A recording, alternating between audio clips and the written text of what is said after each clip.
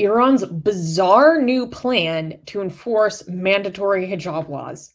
So guys, if you heard some fake-ass news from the New York Times a few weeks ago that Iran has abolished the morality police or that the mandatory hijab law is gone, that was all literal fake news. And, you know, this is their new plan.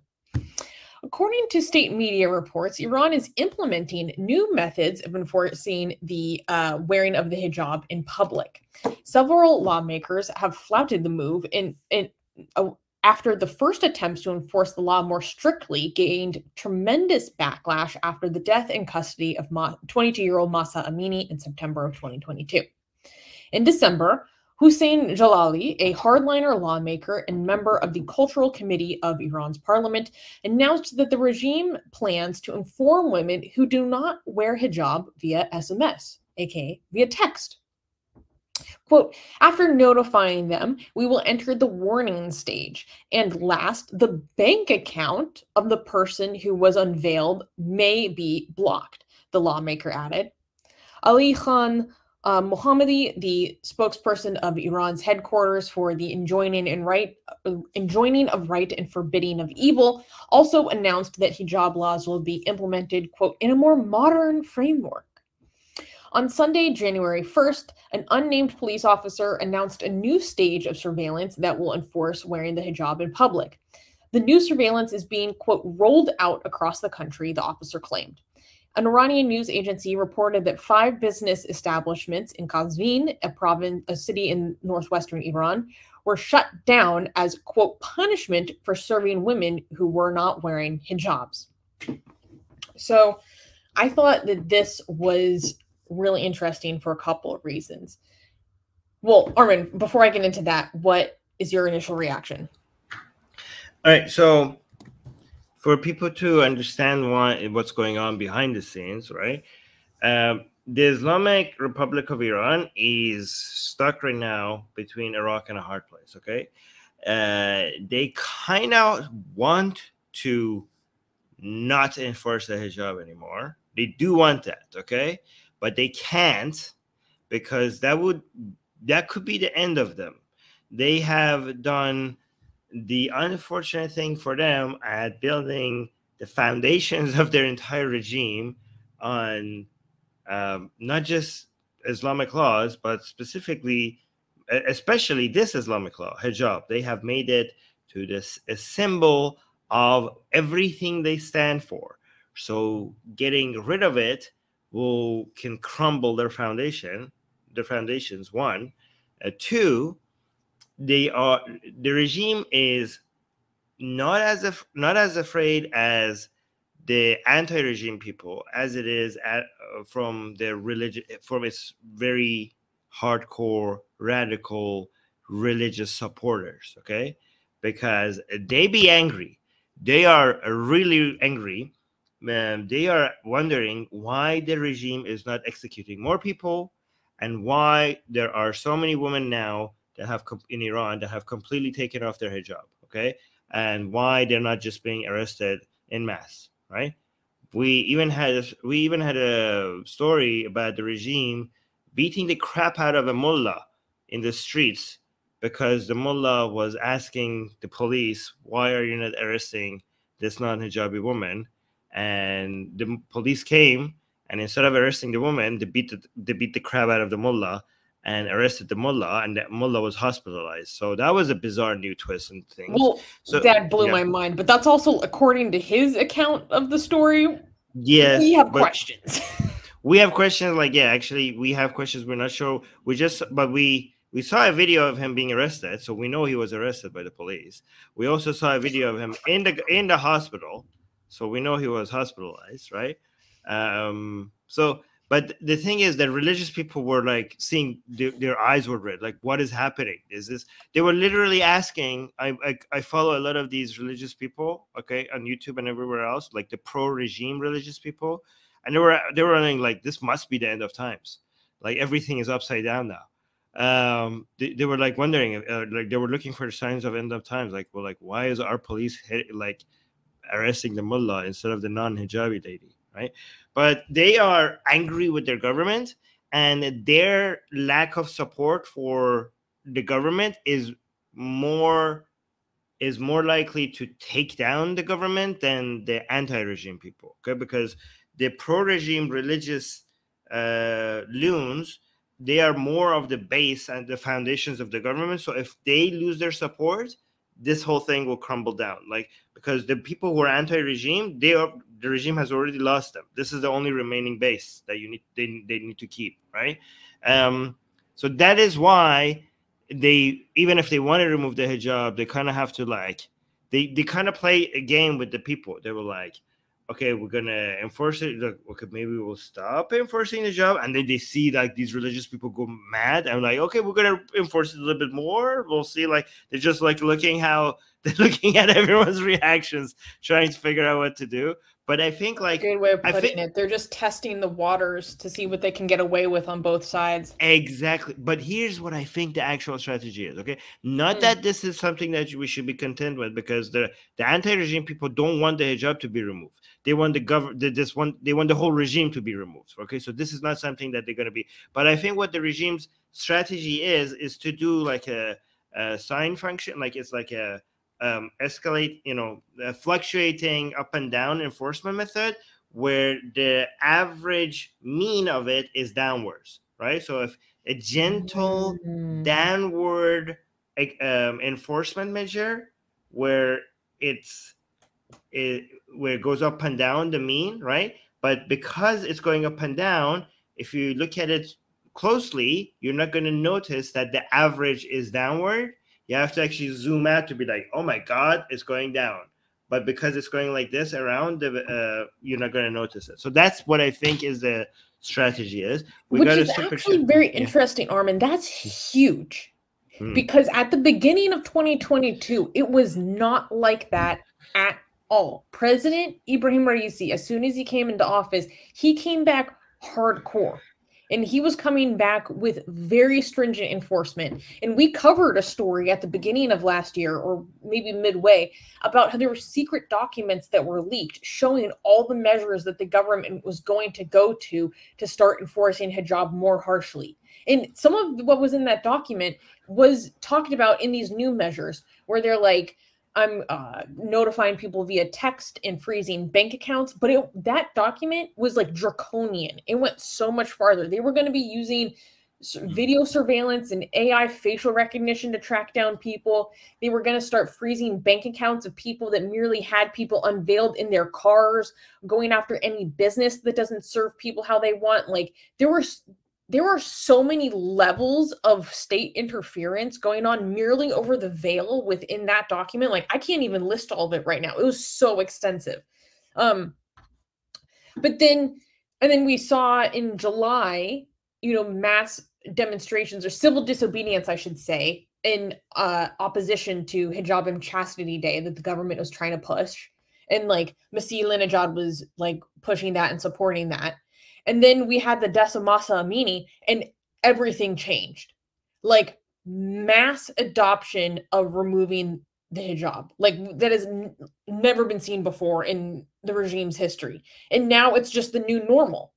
So if you compare, like, your hypothesis of this, like, slowly, downward trend, that is the fact that we're now, hypothetically going in that direction is a huge difference to where we were at the beginning of last year. It's actually really striking to put it in those terms.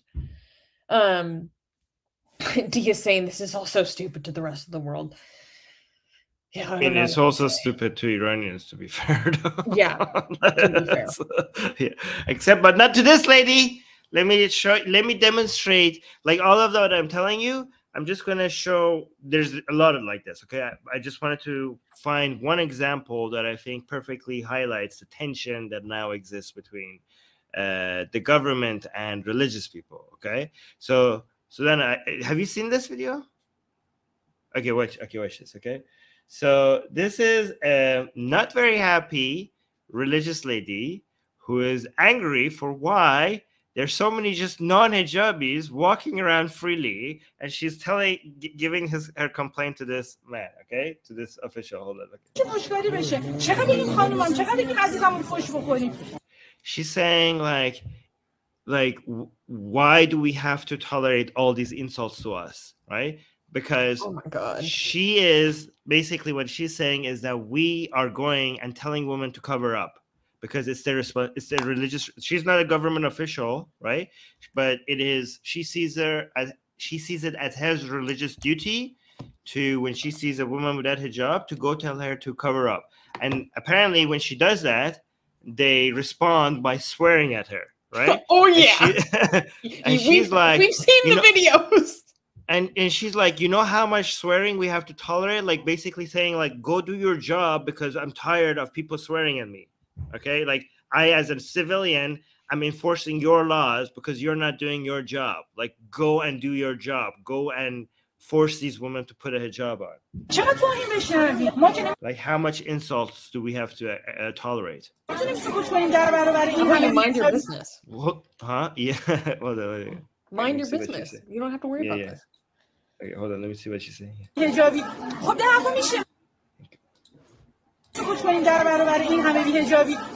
Like, of course, like of course, we can't just stay silent in front of all these non-hijabis. Like, of course, it is our duty to basically say something. So, given that we're forced to say something as a civilian, it's going to turn into a fight. Like you as the government who's not enforcing these hijabi rules is causing all these fights between us and non-hijabi, because obviously we cannot tolerate that, right? Like, it will start. Of course, it will start a fight. Okay, so this is amazing. She says, like, I go out with my husband, and when we see a non-hijabi, my husband is like, please don't say something. Please don't. Her husband is trying to stop her, right? He's like, don't say anything. It's going to start a fight, right? So her religious husband is telling this religious woman to please stop. Don't say anything. It's going to start a fight, okay? Oh, shit. The husband says that it starts a fight and I would be forced to beat somebody. This is actually a concern that men have. If you go out and the woman that you're with starts a problem, you're the one whose safety is on the line 90% of the time. Yeah, no, but apparently the husband is like, also has qairat, right? So apparently if something happens, he's like, oh, now I am a man, so I have to now hit somebody. God damn it. I don't want to hit it's my religious duty now to hit somebody. I wish I did not have. Look what you have made me do, woman. Now I have to beat this other woman. You've triggered my gerat. Yeah. But she, like, the husband is like, don't start a fight. I would have to beat somebody if you start a fight. Imagine like how insane all of them are. I thought the husband was like now being reasonable, but the husband is like, oh, you're forced to say something. Well, now I am forced to beat somebody. God damn it. She's like, it's also, she's saying, this lady is like, it's not, everything is so weird now. Like, why does this is also bizarre, because she's saying the whole lack of enforcement of hijab rules is like very bizarre. And like, she's saying, why is like the police, like the morality police, just standing and watching this like they're a piece of wood, like basically like they're not doing anything. Like, it is your duty, like the religious police, it's their duty. Why are they not like doing anything?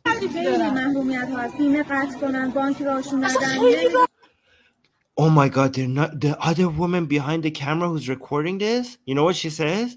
She's like, there's so many things you could do. There's so many limitations that you could force on these non-hijabi women. She said you could cut their insurance. You could like deny their insurance, like cut their insurance services. You could deny them interest into banks. Like, woman behind the camera is like, why? There's so many enforcement methods. Why are you not doing these things to non-hijabi women? She's like, they're not doing anything. So, I mean, okay, yeah. This is like, I just want to show what religious people are demanding off of the government right now in Iran. Yeah. D is like, he isn't even paying attention to her. Yeah, he does look frustrated. The other guy looks like, yeah, this lady. You don't know, like I think a lot of officials are like, they don't know that we can't do this. Like, have you not seen the country is breaking apart? So it's like I think the regime itself is fighting, like there has people within it that is fighting now against each other over this. So that's 100%. I mean, we see it. Oh my gosh. Yeah. Was there anything else that you wanted to show for this week? Yes. Two things. One is this. Yes, okay. I've been waiting to get a translation of this sign because this was going viral. Okay. So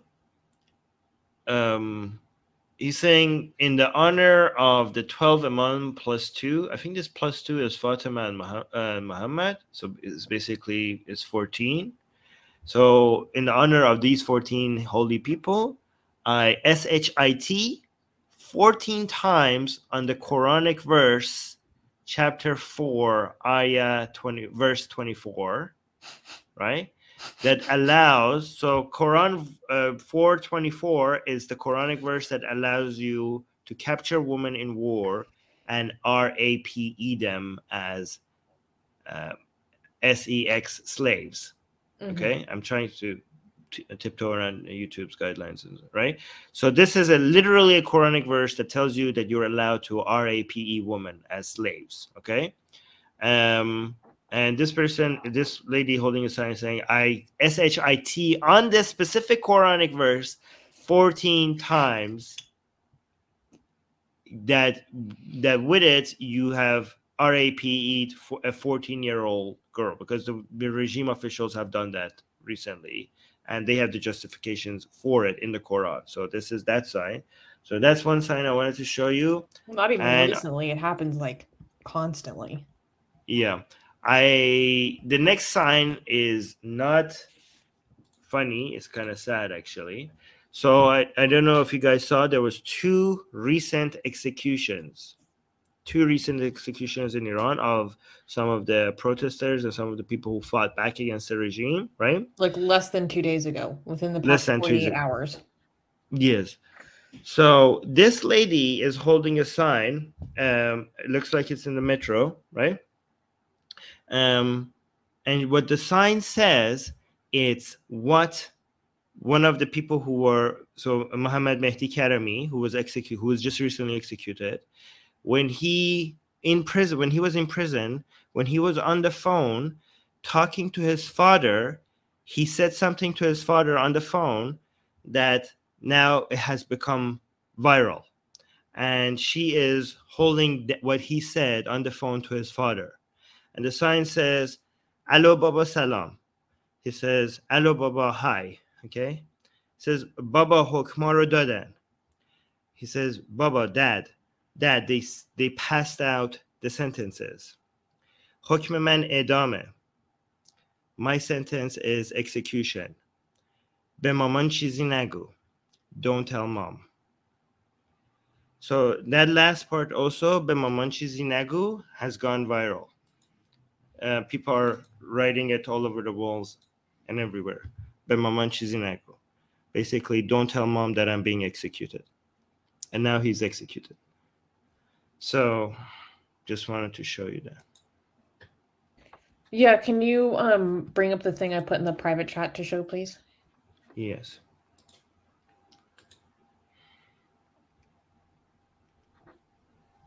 Because I wanted to actually, like, I don't know, it's important to me to put a face to these things for people. So the two protesters who were executed in the past 48 hours were Mohammad Mehdi Karami, who you can see here on the right, and Mohammad Hussein, who's on the left. Mohammad Mehdi Karami, he was 19 or 20 years old, and he was a karate champion, 22 years old, and he wanted to go to the Olympics. He was a really prolific athlete. And Mohammad Hussein was known as being like a volunteer coach for his local community and doing sports stuff, helping kids. And he was 39 years old. And they were both executed with, a complete sham trials. Both experienced severe torture during their imprisonment. I literally can't even give you the details on YouTube. It's so bad. It involved metal rods. Yeah. It will involve their torture involved metal rods. So anything they confess to is completely, you can't rely on any of it. Like, no, their lawyers, one of the people who was trying to be lawyers, when he saw them, he was like, the level of torture was insane. Okay. And also that lawyer was trying to be his lawyers because they didn't allow them lawyers. They had government picked lawyers for them that was actually helping the judge rather than defending their defendants. And the lawyer, there's a very brave lawyer right now in Iran constantly attempting to come and defend these people, and they deny them. The whole court process is like, from the very beginning day of the court proceedings till the execution happening, not even the execution being passed, it takes like 10 days, 1 week, 2 weeks. It's insane. Even based on Islamic Republic standards, usually executions takes the course and everything, the appeal and everything takes years. Like, you're taking a person's life. You cannot do this. Even if it wasn't torture, even if they didn't torture these people, even if they had access to lawyers, right? You even with that condition, you couldn't do these in 2 weeks. You can't do this in 2 weeks. You're taking a person's life. You have to look at the evidence. So even if they, by the way, did the things that they say they did, they had every right to. They were defending the people against a threat. But we don't even know if they did these things because they were tortured and they had no access to lawyers. Their lawyers. I mean, I don't believe a word of it, essentially. Yeah. Why would I? Why would I believe anything coming out of the state media? Yeah. It's, yeah, really horrific. And to that end, actually, let me bring it up really quickly. There are 2 other protesters who are now in imminent risk of execution themselves. And so I want to highlight their cases because it's so important to put as big as a spotlight on it that we can all do while we still have a chance. So, oh my God, I forgot. Is this going to let me do this? Shoot, my screen settings are messed up on my computer. I'm sorry. Okay, I can't share this. You want to send it to me? Yeah. So what we're going to bring up is 2 protesters who we believe, all reports are indicating that they are next in line to be executed. And we know this because when individuals are transferred to solitary confinement, that is usually a sign that they're about to be up for execution. And so that would be Mohammed Golbadlu and Mohammed Buranag. Oh, fuck, the game messes me up so much. Armin, how would you pronounce that name? Mohammed Golbadlu and Mohammed Burughani. Thank you. Yeah. Burughani or Burughani, one of those 2. Yeah. So both of these individuals, there were a series of people who were facing the death penalty, and then there were some that got an appeal, which doesn't mean that they're not at risk of still being executed. It just means that their sentence might be re-examined. And then there were some who had their sentences confirmed. And these 2 individuals had their sentences confirmed. And now they've been moved to solitary confinement. And there is a huge concern that they are going to be executed next. So what everyone can do is, I just put it in the live chat of how you spell their names. If you make posts about this, if you use these hashtags, include their names, this actually does make a difference. This raises awareness. And a lot of people are going to say, well, oh, people are just going to be executed anyway. Well, isn't it better to fucking say something while you still have a chance instead of doing nothing and just being like, oh, it's not going to happen anyways, and just doing something because maybe it could help? Why not err on that side? Okay. So just, sorry, just please make a post and raise awareness about this. And yeah, so because the status of these 2 individuals is very, very at risk right now. So those were the main things I wanted to cover in Iran for this week, Armin, and we have some comments and stuff that I would like to dig into. So first of all, before the show started today, we had a new member. This is like weird spelling of Xerxes, or I'll just call it Xerxes the Fourth became a YouTube member. So thank you, Xerxes. Killa is asking, what percentage do you think of Iranian society is as religious as the regime and supports the tough laws? Based on the data and statistics that come out, Armin, I believe it's 20%, around 20%. Do you want me to go dig it, like figure it out? Well, actually, you're right. Actually, no. So here's the thing: you have to separate these things. Okay. So religious, it's now a minority. Okay, and religious and supporting the regime do not mean the same thing, especially now. It used to be closer, but it's less than before, right? So half the population has around half the population, close to half the population, has actually abandoned religion as a whole, which is insane. Minority of Iranians are now Muslim, based on the recent polls, right? I think only around 30% could be considered Muslim now, 30 something, right? If I remember correctly. Yeah, it was 30 something. I don't know exactly 30 what, but 30 something. It was below 35%. 35%. But the support for that doesn't mean all these 30% support the regime.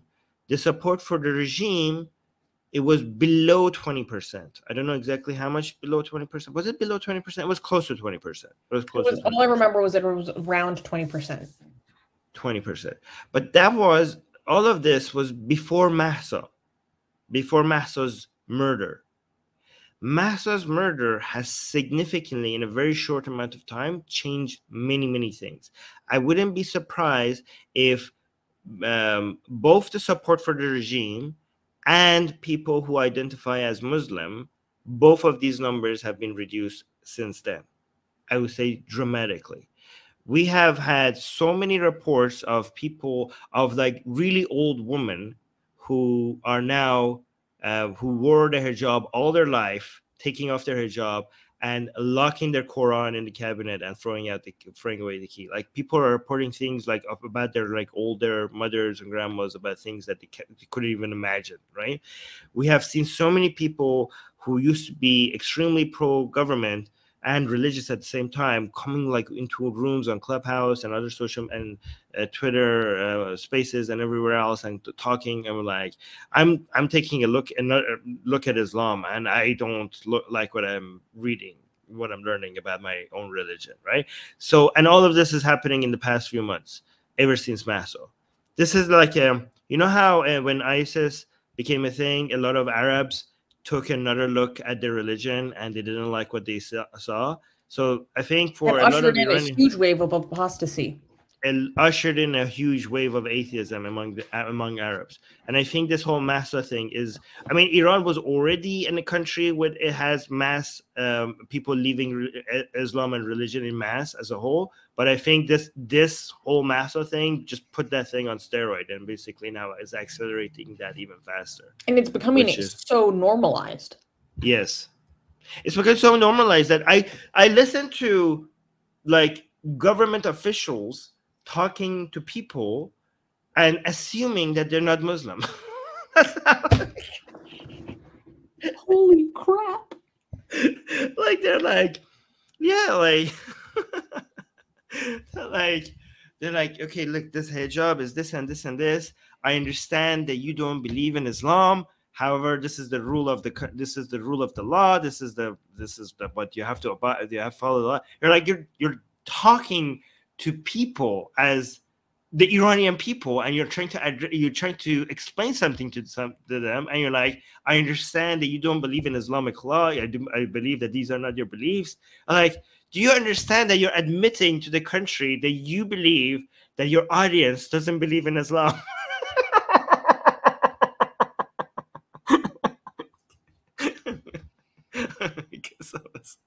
It's crazy. Oh my like, God. they know the government officials know, so there's that. Yeah. Okay. Numan also gave us a super chat of 100 rupees. Thank you very much, Numan. He is saying F Islam. Good morning. Good morning to you too, dear Numan.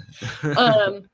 And very quickly, AM is saying, please shed some light on what happened in Hamline University. We actually did cover this last week, so you can find either the clip of us talking about it on this channel, or you can watch the full show in the live section, live little tab on our channel. The clip, I believe, is called American Academic Fired for Showing Image of the Prophet Muhammad, something like that. But we covered this last week. I got very pissed off. And our wonderful moderator, Suha, is reminding people that if you love what you see here and you like our community and supporting our community and all the work that goes into what we do behind the scenes, you can support us financially. And one of the ways that you can do that is on Patreon. She gave us the link, and the link is also in the description. And if you become a patron, not only do you get a special perk when Armin does the Q&As with Secular Rarity, but you also get some sexy, juicy, uncensored, blasphemous art. So make sure to go check it out. We wouldn't be able to do what we do without the support that we receive from our community. So please consider joining our Patreon, or another way to donate if you have the ability to. But if you cannot afford to, do not consider donating, okay? Take care of yourself first. Anyways, let's move to the next news. Okay, let me unhighlight. Oh, Newman, I'm just controlling the temperature. Newman is asking a question. I just want to answer that. Armin has to be kept at a very steady climate, okay? He's a temperate little flower, okay? He's sensitive. Yes. He has a threshold of plus or minus 5 degrees. 5 degrees? Oh, Celsius? I'm used to Fahrenheit. Okay, but plus or minus 5, that's okay. In Celsius, that's a huge difference. You're right. There's a 5. Oh my god! Like, oh, he's so delicate. He needs to be plus or minus 5. Like, yeah, like going up 5 or minus. That's like literally going from like dying from heat to freezing. All right, no, I'm an American. You can now get the sexiest blasphemous art ever known to mankind for free. Too sexy to show most of it here on YouTube. We draw Muhammad, Hindu goddesses, sexy hijabi art, Jesus, Mother Mary, Japanese god, Greek gods, and much, much more. Click on the link below where it says get our free blasphemous art.